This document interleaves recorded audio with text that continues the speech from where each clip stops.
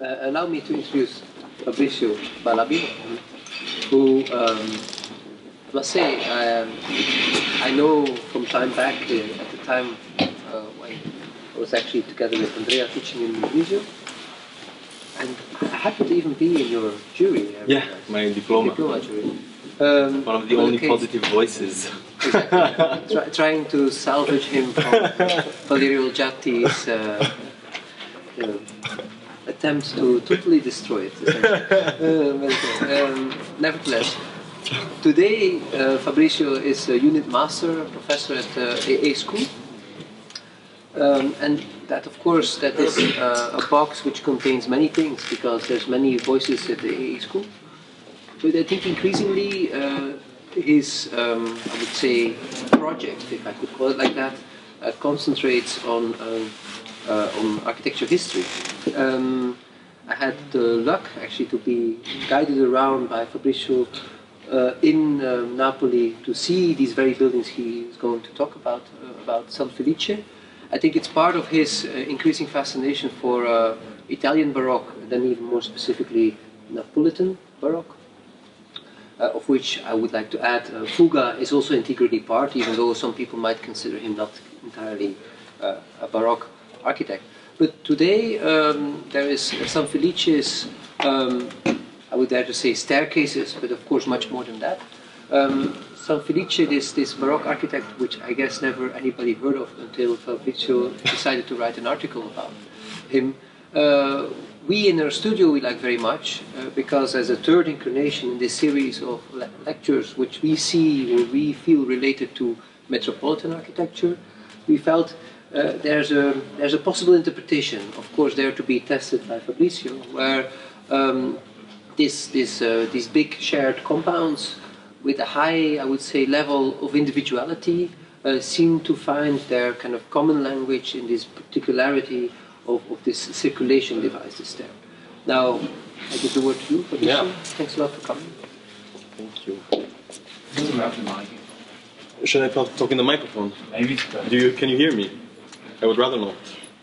That's okay. Yeah? Can you hear me? Okay. So I'm going to present the work I've been doing the last couple of years. Now I've already moved on a bit, but on Sanfelice in Naples. And this is a work which came out probably as Kersten was hinting to through a fascination. There are these staircases which she has designed are relatively, let's say, famous in Naples, not at all renowned, let's say, in academic circles abroad.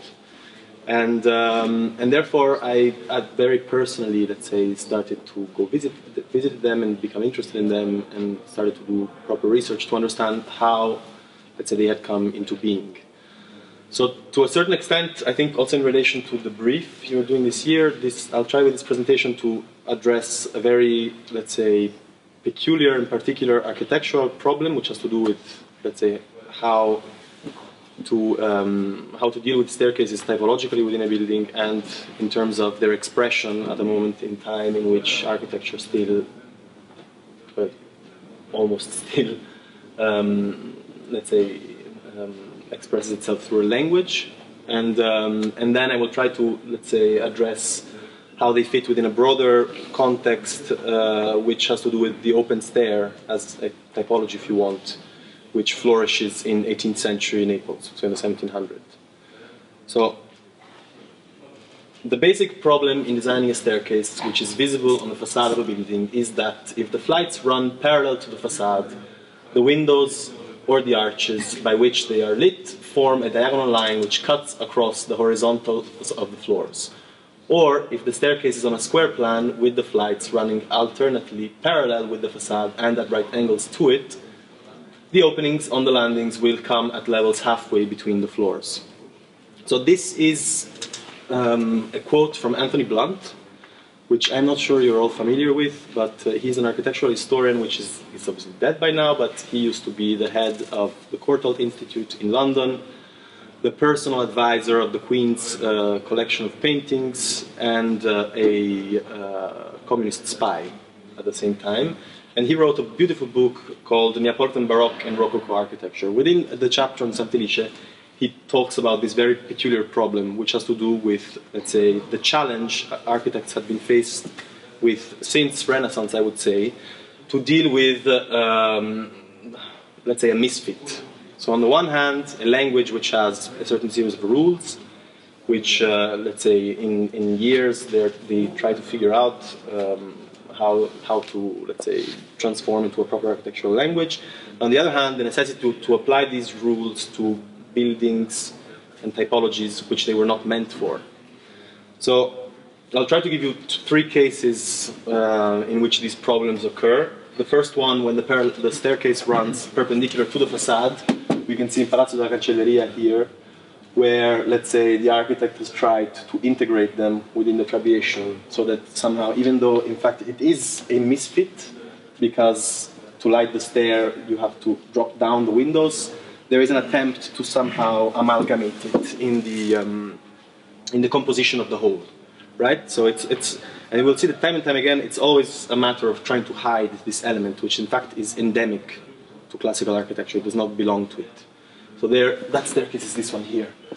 Another example, where we have the staircase running parallel to the wall, is in Palazzo Farnese, which is, let's say, hidden altogether. Yeah? So here the stair is lit from the top, and the windows are in fact walled out. And possibly the third example is when we have the arcaded staircase, which goes up, right?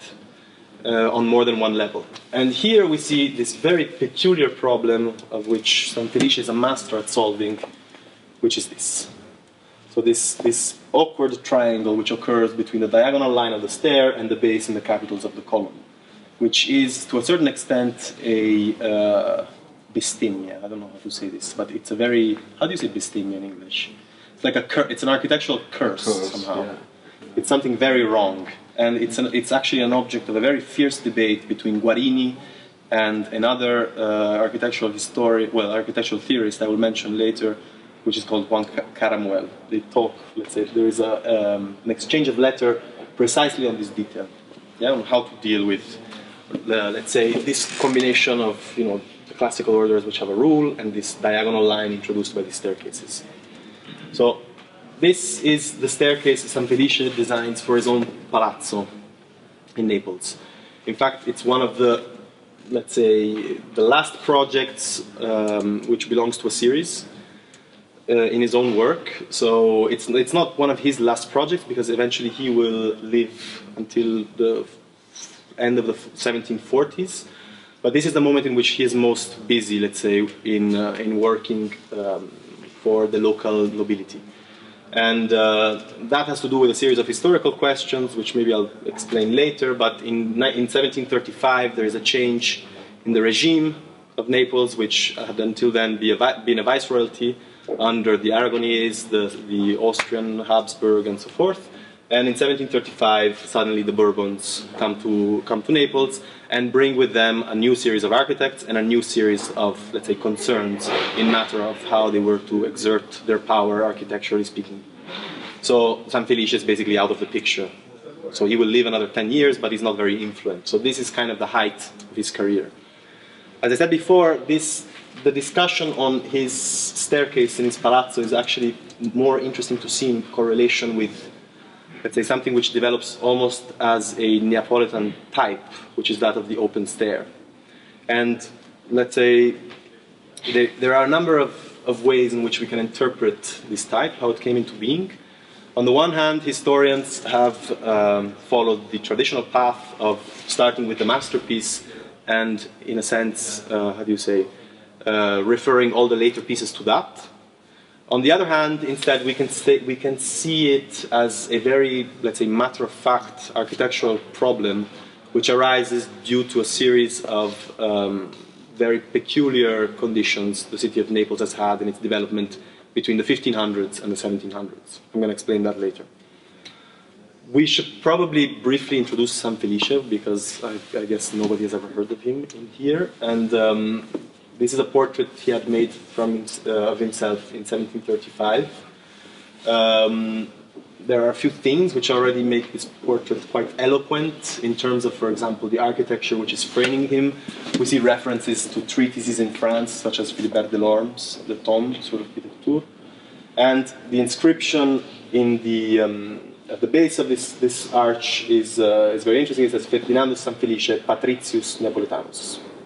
So it's basically, the word architect doesn't even appear in this particular inscription. In fact, he is quite keen on, let's say, clarifying or stating his state of birth. Yeah, he's a nobleman belonging to the Seggio di Montagna, which is a very important, let's say, area of which at the time at least owned a very big part of the northern eastern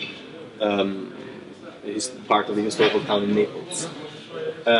He's holding books, yeah, which obviously means it's an expression of, let's say, a certain cultural finesse and awareness of what is going around in Europe, as I said, which is further corroborated by, let's say, the particular elements which characterize this picture.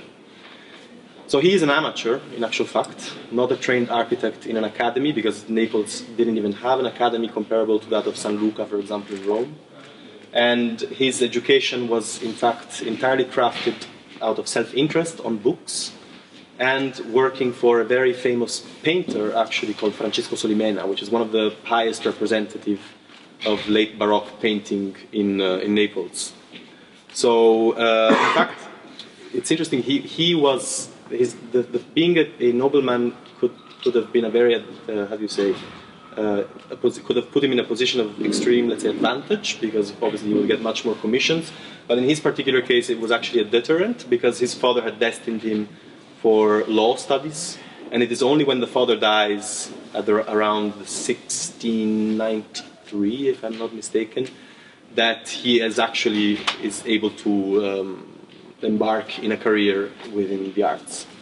So his brother, which was the Archbishop of Nardò, which is a very small town in Puglia, where Sanfelice eventually does his first projects, shows some drawings of his to this painter, Francesco Solimena, which was, let's say, the absolute superstar of the entire art scene in Naples at that time.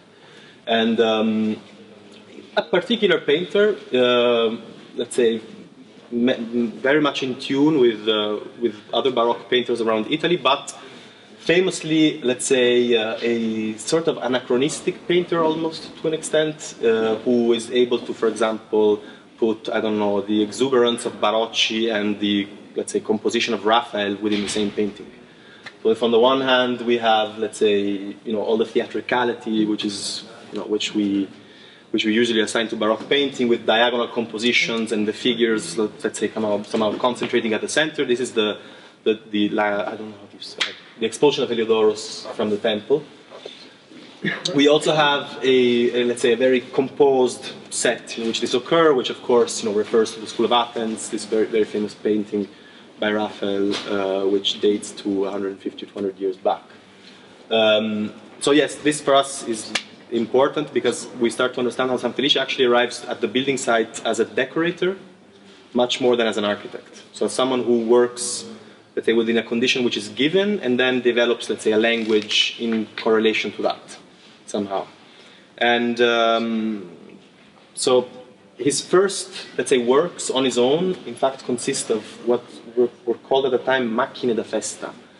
So celebratory machines, in fact, which were ephemeral architectures for the celebration of important events within the city. For example, the incoronation of the king, or the birth of a king's son or daughter, or the how do you say, the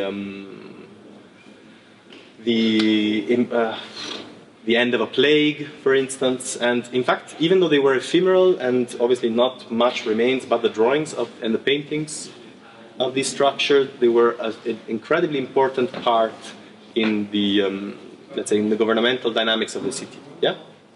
So in fact, these were architectural machines as much as machines for consensus, with which, let's say, the power that be would impress and please the population, and let's say, gain consensus by, giving these very pompous and exuberant manifestations of power.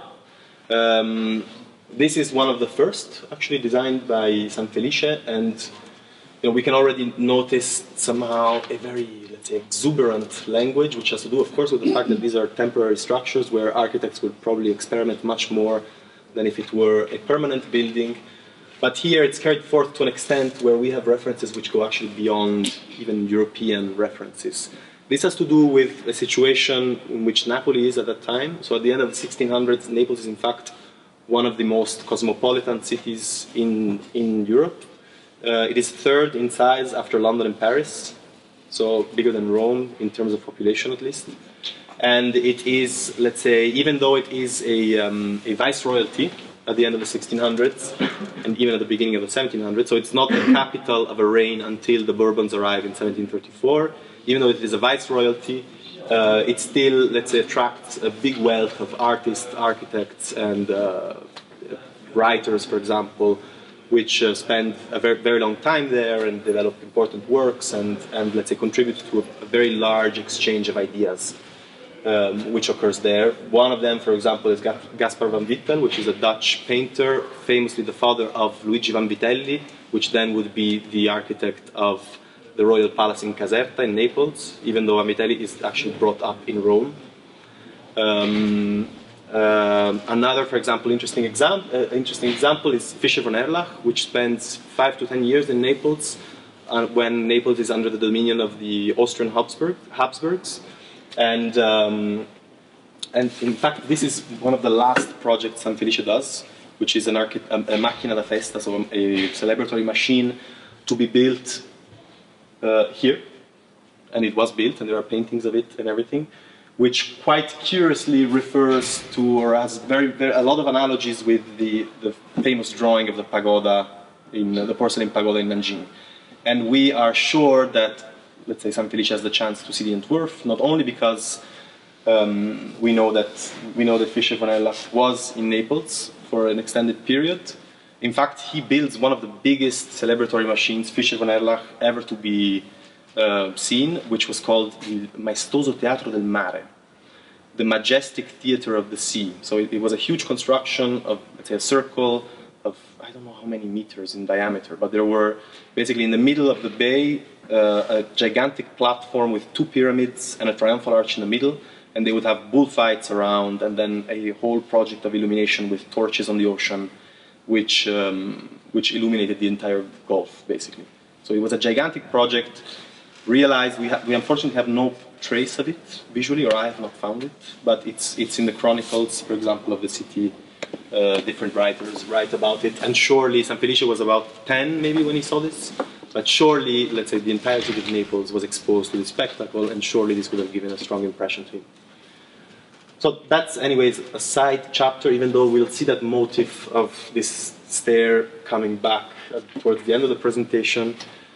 We should focus probably on what Sanfelice is most famous for, which is, in fact, these very famous, well, in Naples at least, stairwells for palaces. And here, again, the Austrian influence comes back also with other people. For example, Jakob Prantauer, which was one of the most famous architects at the end of the 1600s, also has a residency in Naples for some 10 years. Hildebrandt, together with him, comes to Naples, in fact. So in fact, there is a very curious, let's say, amalgamation of, let's say, interests and architectural styles which comes to Naples, and obviously the architects there are very receptive to this. The staircases of Sanfelice are a very curious phenomenon which, let's say, develops along 2 parallel lines. These parallel lines, in fact, give the title to the presentation. We have Snails and we have Hawkwings.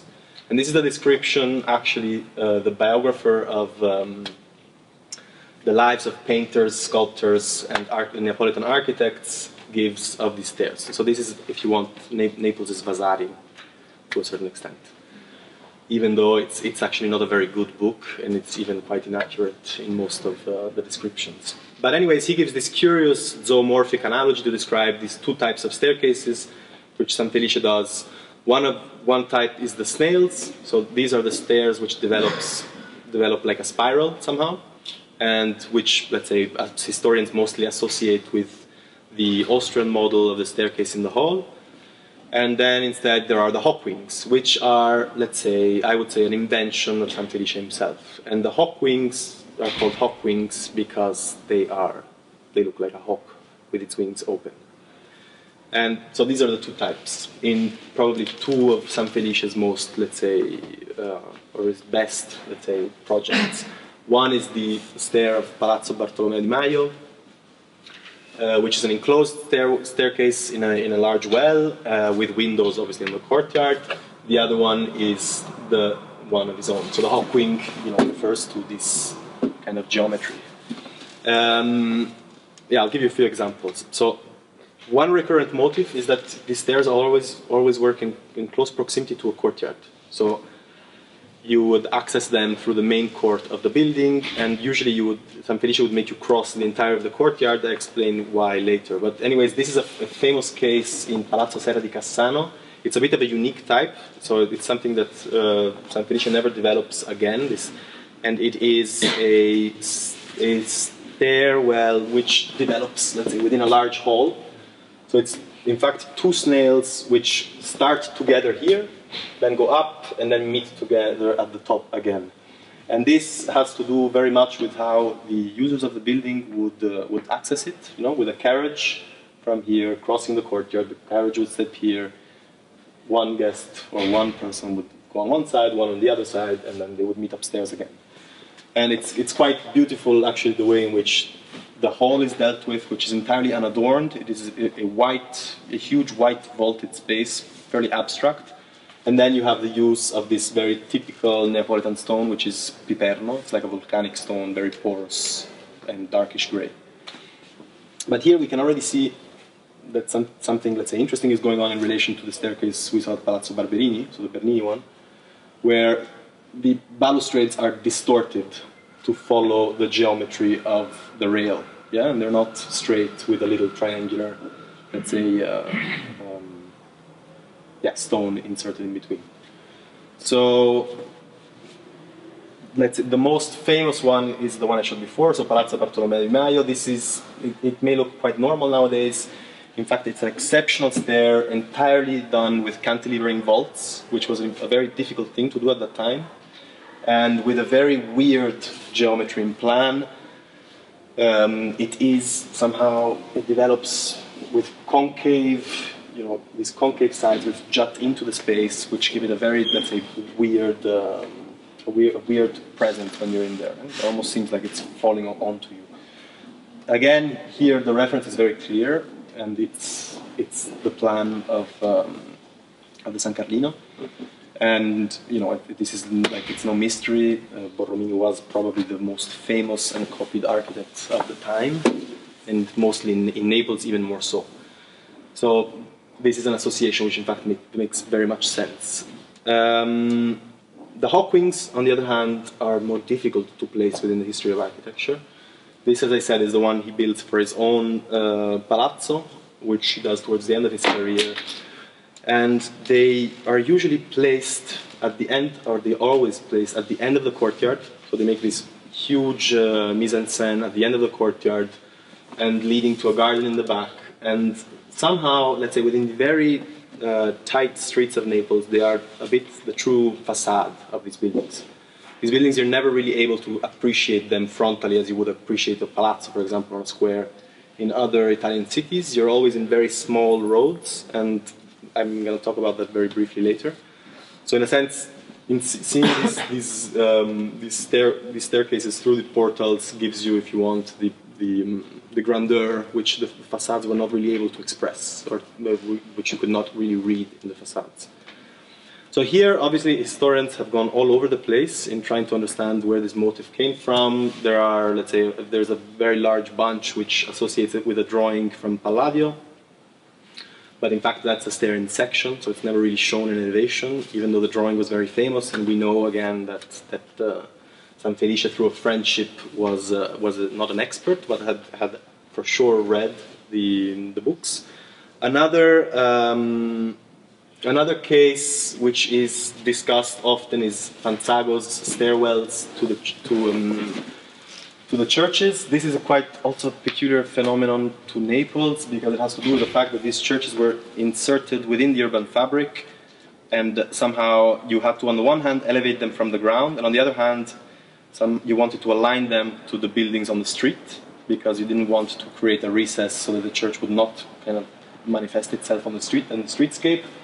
So you would have these actually stairs in rooms, yeah. So this is a facade which actually gives on a stairwell, not on the church itself. And this is the stair that goes up. And here we can already start seeing a bit this diagonal motif, but I don't think it's particularly relevant. The most bizarre of all is in fact a stair in St. Jakob in Austria. And here a historian has made a whole investigation based on dates and let's say on the possible kinships the two architects had. So this is Pran Tower, in fact, which had been in Naples, but the dates here and suggest that somehow they were not, let's say, Sanfelice was not aware of it and they're not particularly related. It doesn't really matter. It's much more interesting, in fact, to discuss the stairs in relation to, let's say, a few of the peculiar characteristics of Naples' morphology. So this is a map of Naples at the end of the 1500s. And in fact, it doesn't really change much for 100 years or so. So I said before already, Naples between the 1500 and the mid-1700 is a viceroyalty, which basically means that the ruling powers never really invested on urban transformation there with very large projects, which, for example, we can see in other cities. In fact, the city of Naples always develops punctually with new buildings, which are very big and grand, but which, let's say, only in the very long time spans have an influence on the immediate surrounding. In this case, what is interesting is that somehow what we get is that the urban tissue of the city remains pretty much a medieval tissue. So the plots are very, very small and fairly irregular in shape, and let's say the possibility to expand them is very difficult somehow. So architects are always faced, especially in the 1700s, when let's say noblemen started to inhabit the city, to come back, because the 1600s was a very bad period. There was a plague. Naples was a famously very dangerous city to live in somehow. So usually nobility preferred to live outside of the city in villas. But let's say what's probably even more influent to, let's say, the situation Sanfelice finds when he goes to work, let's say, on these palazzos, is a series of laws called Prammatiche Sanzioni, which Charles VI of Habsburg puts in place, one after the other, which forbid the construction within the city walls and in the immediate outside. So what would occur basically was that the only way you could not expand buildings at all at that time, and this was a measure to control the population, which was famously insubordinate, and let's say it has to do also with the countrysides, which were becoming less and less operative agriculturally. A lot of people wanted to move to the city, so these laws are put in place to somehow maintain a balance between the population of the two. But in fact, they have the effect that the city still grows, but only vertically and on the existing tissue. So what we get somehow is these buildings, these blocks, which are 6 to 7 or 8 floors in height, which is very unique, but which retain a very small footprint. And that, for whoever has tried to design let's say a palazzo with a courtyard in such a situation, is a very difficult design challenge. So this is, let's say, an average, if you want, block taken from the Quartieri Spagnoli, which is one of the most, in fact, regular parts of the city. And in black, there are the staircases. And here you can see that this idea of the staircase at the back of the courtyard is, in fact, as much a vernacular, if you want, response to a series of climatic and, let's say, if you want, urban conditions than it is, let's say, an artistic, if you want, decision. So in the work of Sanfelice, probably the first case in which we can find a very interesting response to this condition is, in fact, Palazzo Laureano, which you visited, right? Yeah. So this is a palazzo which Sanfelice builds for his cousin, who had just married and wealthy of his wife's dowry, so the money you get when you marry a woman, decides to renovate, let's say, a property he has in the old town in Naples. So the building is this one here, and it's actually in a quite interesting place because it's this. You see that it's all quite a mess, but generally, let's say, on a grid. And suddenly here you have a circle, and that's because that whole block, that whole chunk used to be was built on the foundations of a Roman theater. Therefore, let's say you can still find the piers actually of the theater in the city around. So it's here. And here we have a few interesting architectural maneuvers which Sanfelice does and which, let's say, are interesting in relation to a series of tendencies which have to do with nobility, how nobility would live at that time. So this is how a typical, for example, palazzo staircase would work. You try to put them as close as possible to the entrance so that when you arrive, you go up to the stair. In this case, we have this peculiar thing that the stair is moved actually at the very far back.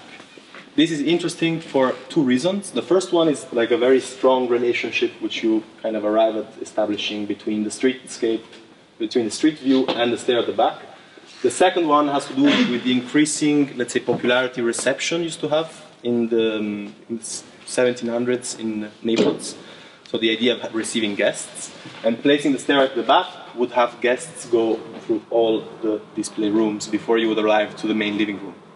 So in fact, you would experience as a guest a larger extent of the palazzo and therefore be impressed, if you want, by all, let's say, the features on display in these rooms, such as books, paintings, and so forth. So let's say this building here is not the first case, in fact, in which we see a rhomboidal stair. Yeah? It's shaped like a diamond. This is a motif which Sanfelice develops in a few other staircases before. So it's turned, in fact, 45 degrees from this type of staircase. And that has to do with the fact that in that way you would arrive in the center of the rooms rather than on the side, which is a very undesirable place to enter a room. Of course, that also creates another series of consequences, which, let's say, are very interesting, for example, in relation to how you see the stair developing at the end of the court. So when you experience it frontally, you see it developing like that, rather than parallel to the wall. So we go back to that problem we described at the beginning. So you touch it with the minimum point, which is the landing somehow. And on the other hand, let's say the vaulting becomes an incredibly, let's say, interesting question too. Now, with the palazzo I showed you a picture of before, what's even more interesting is that the staircase is doubled. So you enter from one part and you can go up in either direction. So it's not just like this one where you go like this, and then you're forced to enter here, and for example, to access these rooms, you have to go through the entire palazzo. At one point here, the staircase is doubled, so that at every landing you can enter on both sides. And this makes it possible that you don't need a loggia in front of the stair. So if here, for example, you would have a loggia here, which would distribute on one side and the other, let's say the people, depending on where they wanted to go in the palazzo, or in the case of Cinquecento palazzos, all around the courtyard.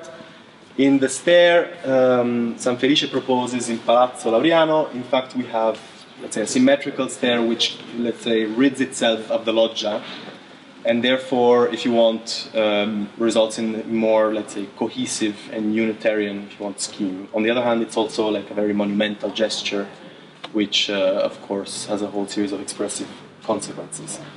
The other thing which is interesting is that here the stair, let's say, invades the courtyard, so it's not relegated behind walls anymore. And this, historians have, let's say, justified by the fact that these windows were existing already before. So, in fact, this was a way to somehow not touch the windows which would light existing rooms, yeah?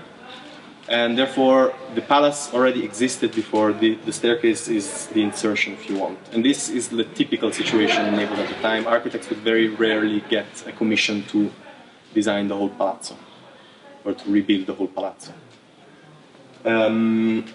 But at any rate, let's say here, you know, by means of this invasion, we are exposed to that very tricky moment, which what Blunt was describing before again, which here is, let's say, very eloquently so, but we'll talk about it more in his own palazzo, where it's even more refined.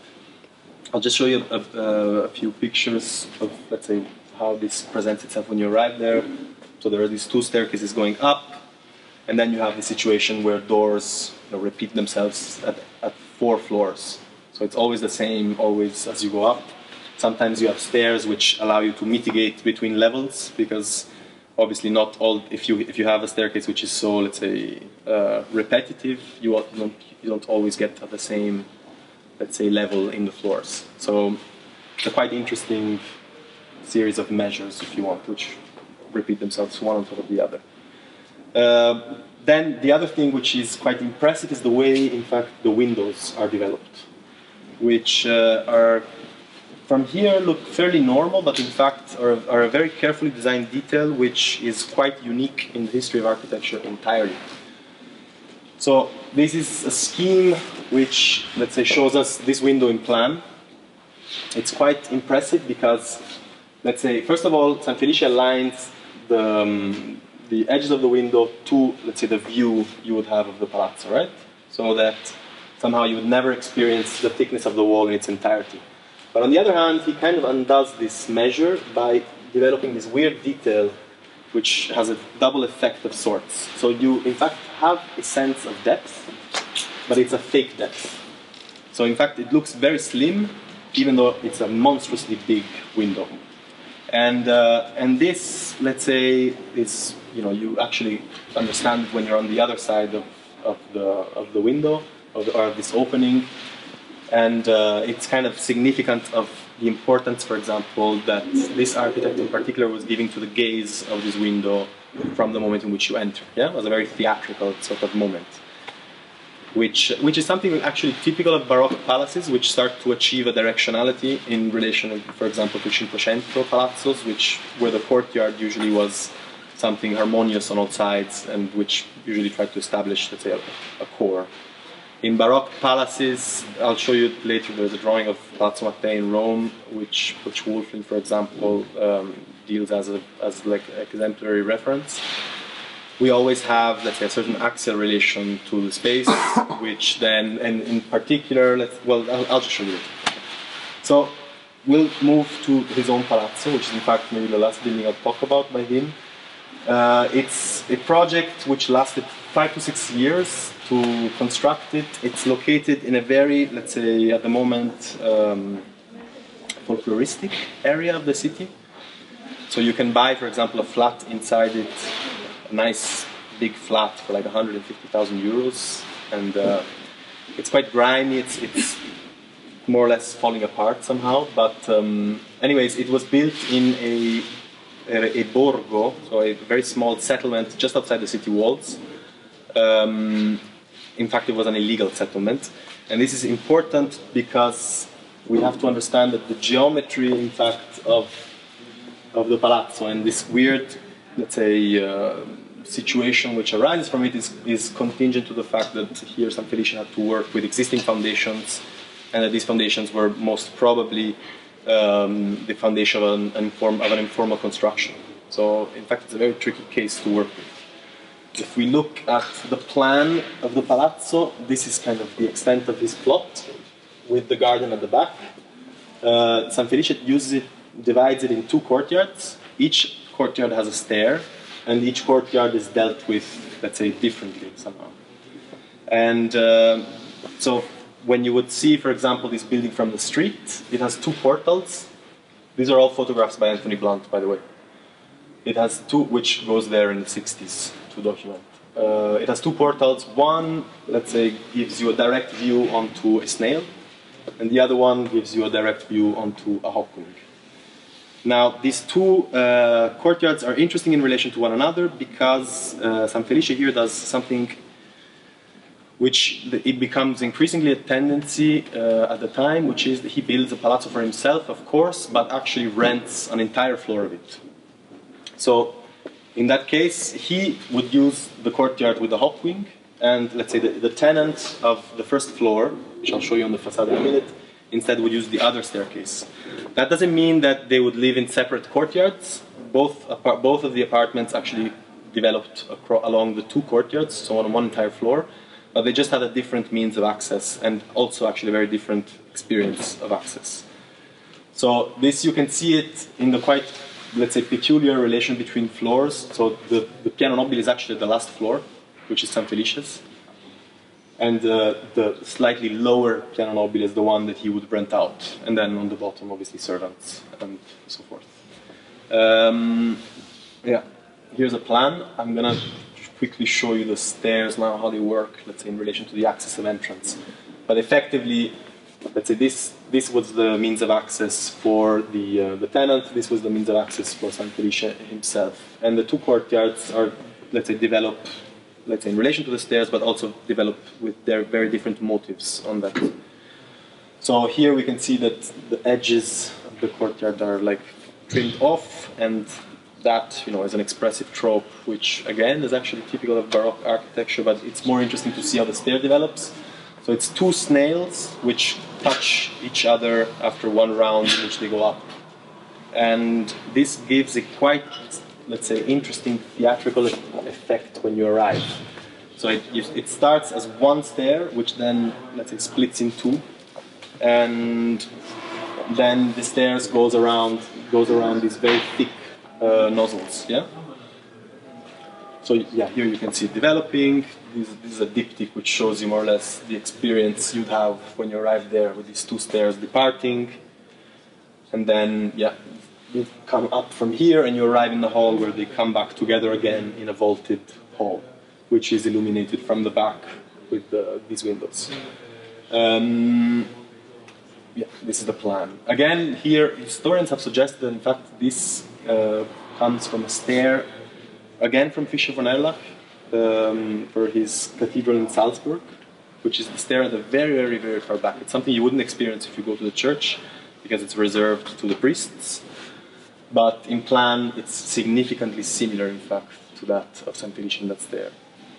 On the other hand, there is the Hawkwing, which again, you know, is placed symmetrical to the courtyard somehow, to the portal, and then also here it develops around the same motif. It's two stairs which go up and up together. So here we see it. It's located at the very far back, and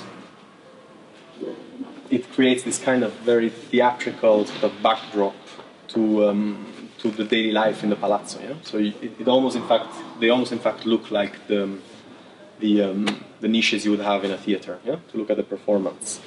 This is the drawing actually I was talking to you about before. So this drawing, it's one of the only drawings that Wulflin includes in the Renaissance and Baroque book when talking about the Baroque palazzo and on this idea of the, let's say, the directionality of it.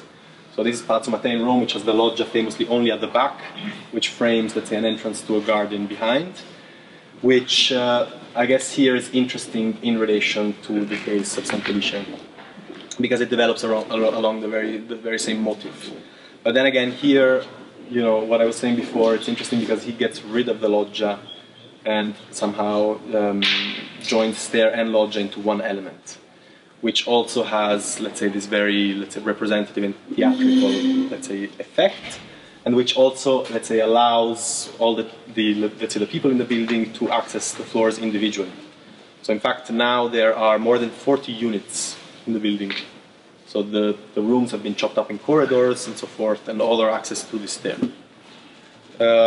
Expressively, this is quite interesting. It starts to move away actually from the typical tropes or language of classical architecture, and in fact, it seems to almost look much more at the kind of muscular architecture of Roman infrastructure, such as aqueducts, for instance. When you're inside, it's a very, let's say, thick and dense elements, which with big wall sections and piers, and you're always, let's say, exposed to these very aggressive openings which face one onto each other. Actually, there's, in relation to Fuga, which was a big fan of Sanfelice, there is a stair in Rome, in Palazzo Corsini, which has a very similar effect.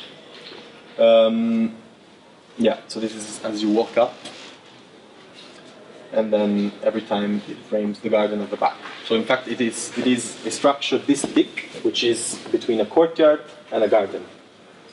So it's this kind of buffer between these two dimensions of the palazzo, which at the same time, let's say, articulates all the life inside it. Yeah, this is the relationship between the two openings of two ramps going up and down. That's the window onto the garden at the back. Now, in terms of expression, you'll see that there are these distorted openings, which seem fairly arbitrary, but in fact there was a lot of talking going on in Europe at the time on how one would deal with the question of the oblique. In fact, there is Juan Caramel, which is a Spanish priest, mathematician, physicist, and improvised architect who writes an entire treatise called Arquitectura Civil Recta y Obliqua, where he tries to, in fact, canonize these exceptional moments within architectural expression, where you are, let's say, in fact, it comes from a very painterly approach, which deals with, let's say, a correct mathematical way to distort architectural elements, let's say, in relation to perspectival view, if you're doing a painting, but also to these very unique moments, such as the stair, for example, when you are, in actual fact, building. Sanfelice might or might not have looked at this book, but it was a very influential book at the time. In fact, Caramuel built also a project in Italy in, where is it? It's a piazza with a church at the end, which has a curved facade. Vigevano, exactly. And, but here, you know, we can also tell the difference. So if Caramuel, for example, theorized that if you have a column between a straight section and an oblique one, you always put the line in which it breaks at the exact middle of the column. We already see how Sanfelice starts to develop his own, let's say, approach to the matter, which is in fact much more refined and elegant. And this is most, let's say, noticeable also if you compare it with the people who have later tried to emulate him. So for example, this is by an engineer architect called Attanasio, and it's actually 200 meters away from that palazzo. But here you can see how, let's say, the architect is still in some way a victim of a post-lintel system, which in fact is abandoned entirely here, no? Where we have a much more seamless and smooth, let's say, expression. This is the case somehow with all the imitations of Sanfelice's particular solution, which are actually very many in Naples, and which somehow give an idea of how this peculiar, let's say, exceptional case ended up becoming, if you want, an assertive type of let's say, nobiliar dwelling within the old town, which I guess brings us back on the general conversation we can have later, maybe on how we can define this metropolitan architecture in the first place. Maybe the most interesting case, which is actually what I'm working on now, is actually how to connect this to Fuga, who works later in Naples on a large poorhouse, a cemetery, and a granary building, but which beforehand, and almost during the same years Sanfelice had built his own palace, has this very peculiar staircase at the, when you enter in the courtyard of Palazzo della Consulta at your back, which develops exactly along that motif. And we know that Fuga was in fact in Naples before building his palace, and he probably would have visited the construction site of that building, which was one of the most, let's say, exotic novelties which everyone would go see during its construction. And this is also, you know, to address that question you were saying before of Fuga being a late Baroque architect, and not an early, if you want, Enlightenment one. And this is kind of a way to make an interesting hinge between this staircase is a way to make an interesting hinge between these two definitions of him. There's also another interesting hinge, which is Juvarra, actually, which is the big, actually, unspoken in all this situation, and he's the champion of Italian architecture, very unmentioned at that time, but that's another story, and with us another occasion to talk about it. That's it.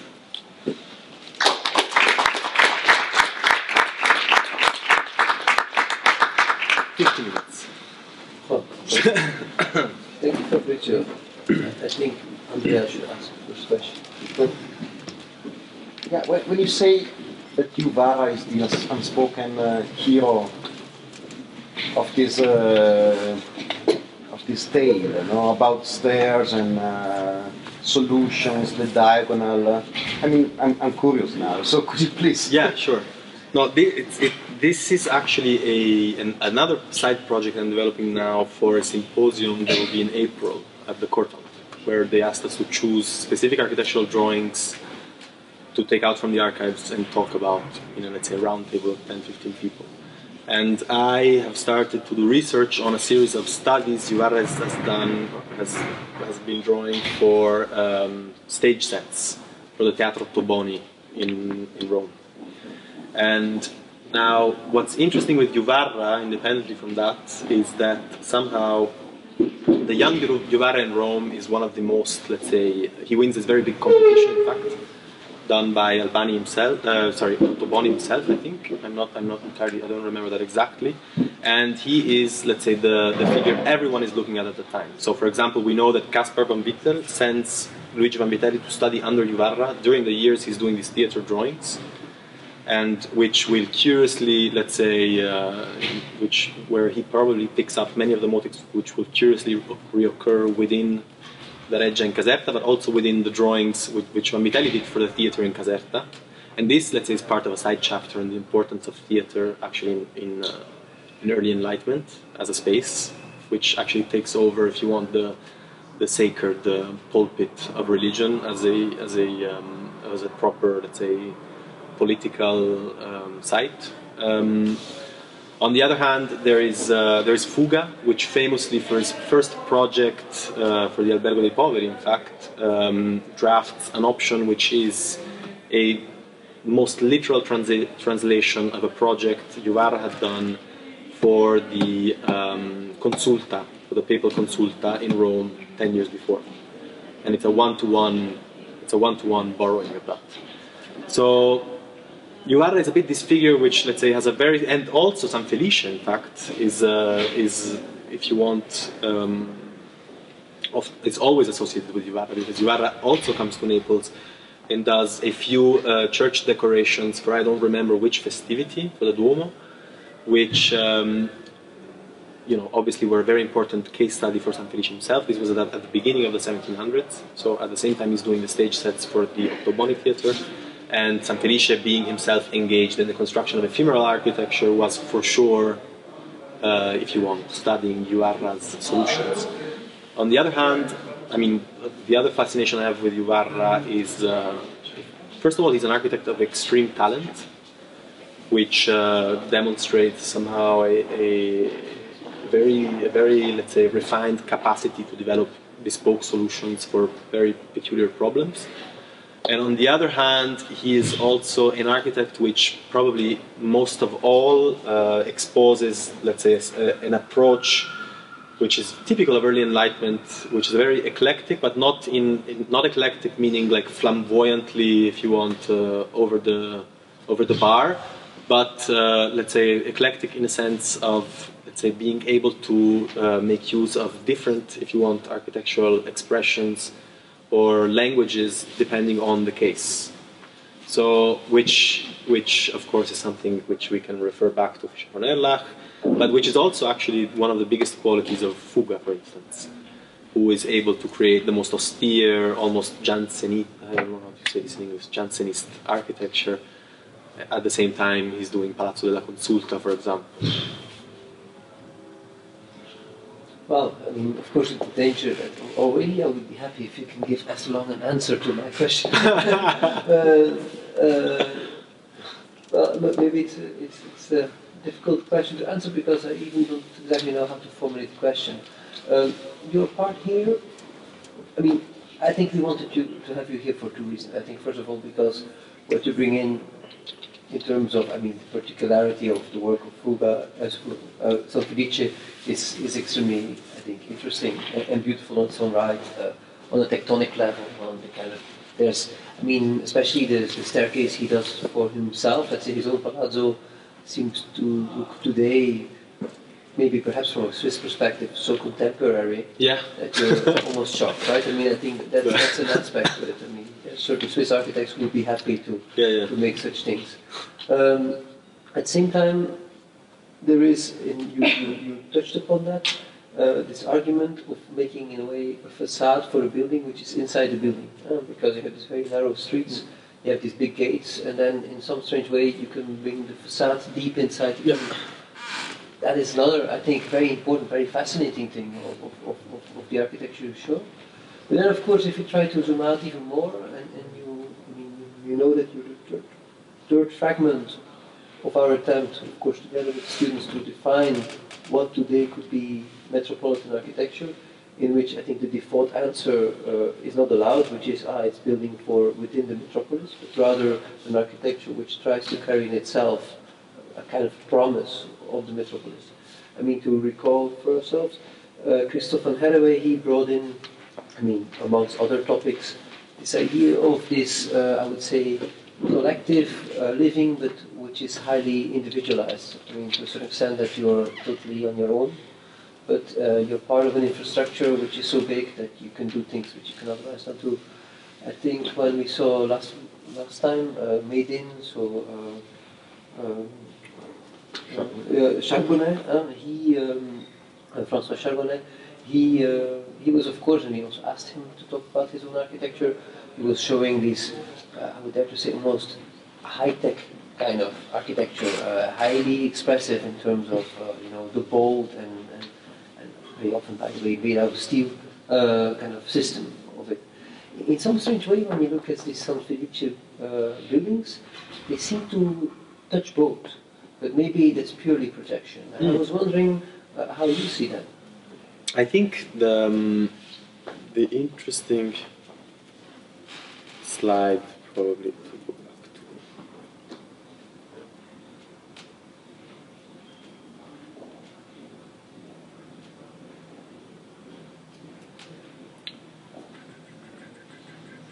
The matrix, basically, with all the stairs, exactly.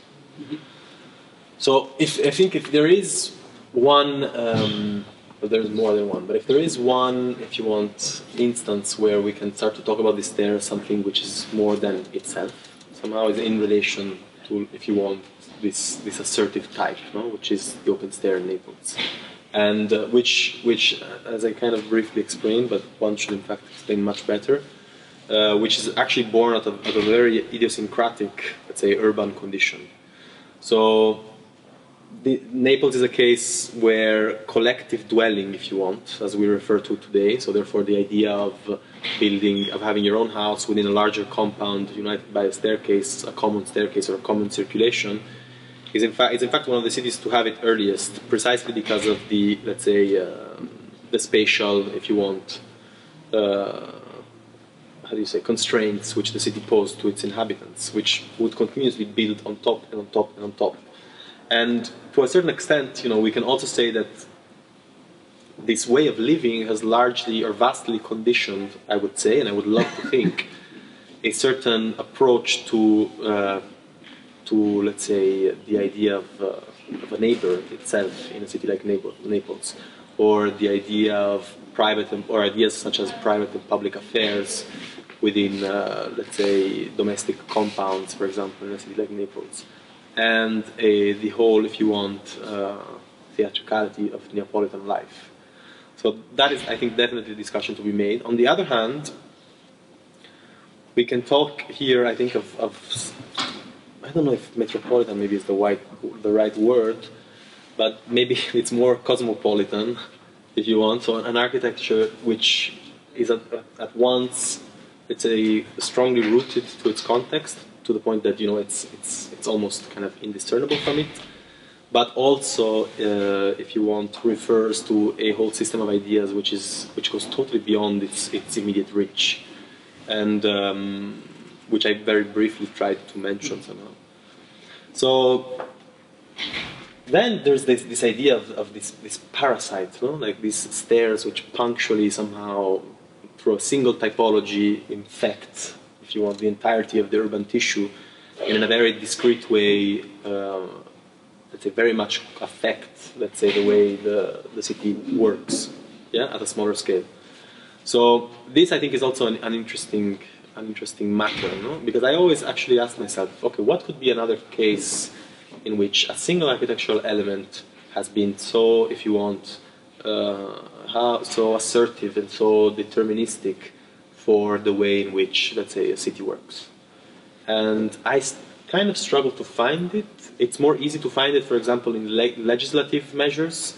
So, for example, when a city says you can't build more than 4, then you start to have, you know, a series of consequences to that, which develop into traditions, no? So that's kind of easier. It's easier to let's say, to find it within that kind of framework. But it's less easy, I think, to find it, let's say, in similar terms to Sanfelice's own. And that, I think, is possibly something interesting.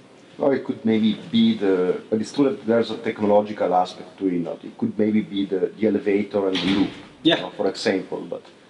But that's, I think, on the edge. Being the elevator almost an invisible element. It doesn't play such a role.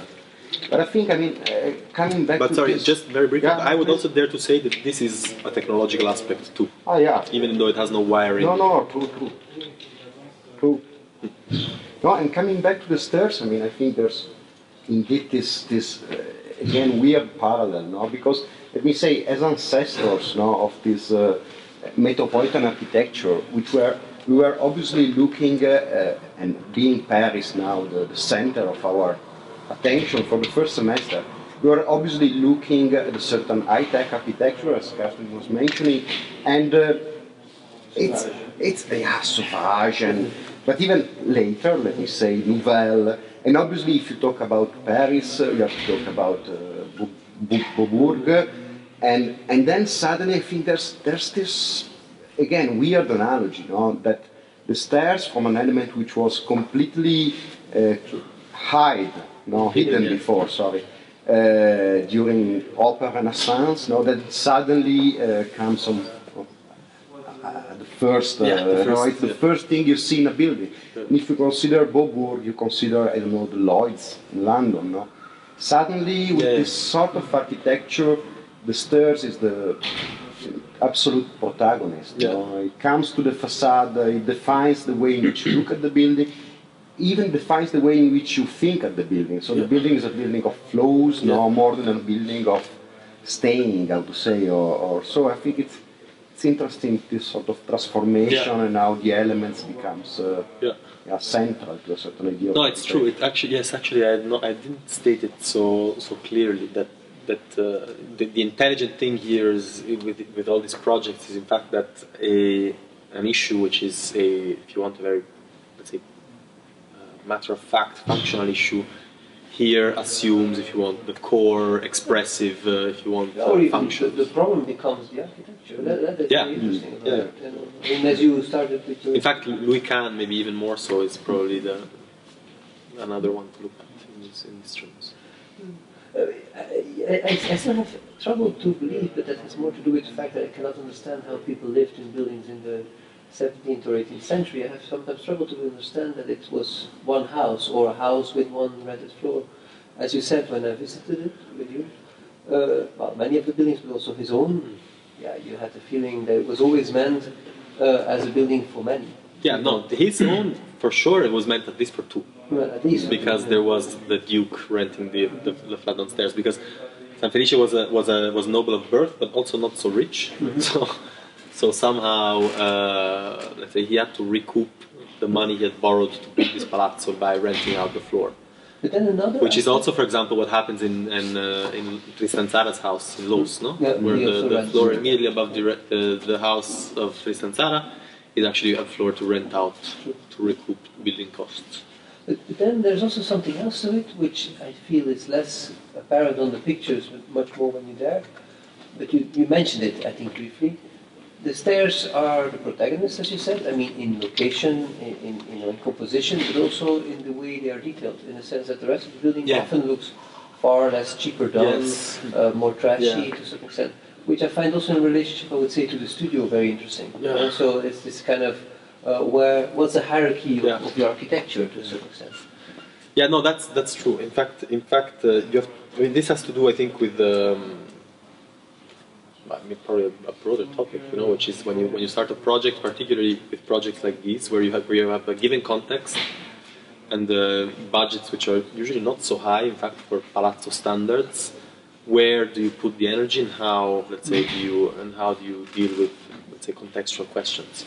And here, it's exactly that. If you want, we have these signature pieces somehow, which obviously are related to the rest, but which clearly, let's say, are centers of gravity somehow in terms of architectural expression. Questions from the public? Yes, here at the first guy of the room. Just to follow up with this discussion, it's maybe very interesting also to note that you started by showing these festive machines that are an element of scenography. Yeah. And in a way, this staircase could be even interpreted as scenography themselves, and a kind of outrageous type of scenography that is a collision, you know, between architecture and the world in a very technological way, right? Like so if you look at this staircase, no, not this one, this one. Yeah. So this staircase here. Play. I think you have to press play. No, because I wanted to go faster, but whatever, let's do it as it's done.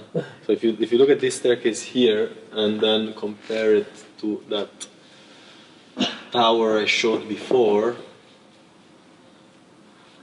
it's in fact exactly the same element, which just kind of occupies a courtyard rather than being freestanding in a square, as that element actually is. Which again suggests that in fact it's probably, which has some much more to do, it's probably something which has, even though this is a later project, so this is 1740, the other one was around mid-1720s, it also kind of suggests that if you want this choreographic element is as important as was the functional one of accessing, if you want, two parts of the palazzos with one stair and without a loggia. So even there, it's like it's an economy of means somehow, which allows you to do, you know, two things with one thing. So, but yeah, that definitely there's like the link is super strong. More questions. But this, I think, is also interesting. This idea of the gravity, if you want, of the design of these entire complexes on these staircases is actually, I think, one of the most interesting features of Fuga's architecture always, where mostly in my interest in Palazzo Corsini and in the Albergo in Naples, you have an extreme economy of means in dealing with, let's say, the organization of space, in dealing with the expression on the facade, except for these two exceptional moments. On the one hand, in the Palazzo Corsini, in the staircase, which was a stair gallery, in fact, where the bishop, because that was the cousin of the Pope, Neri Corsini, had all his collection of statues.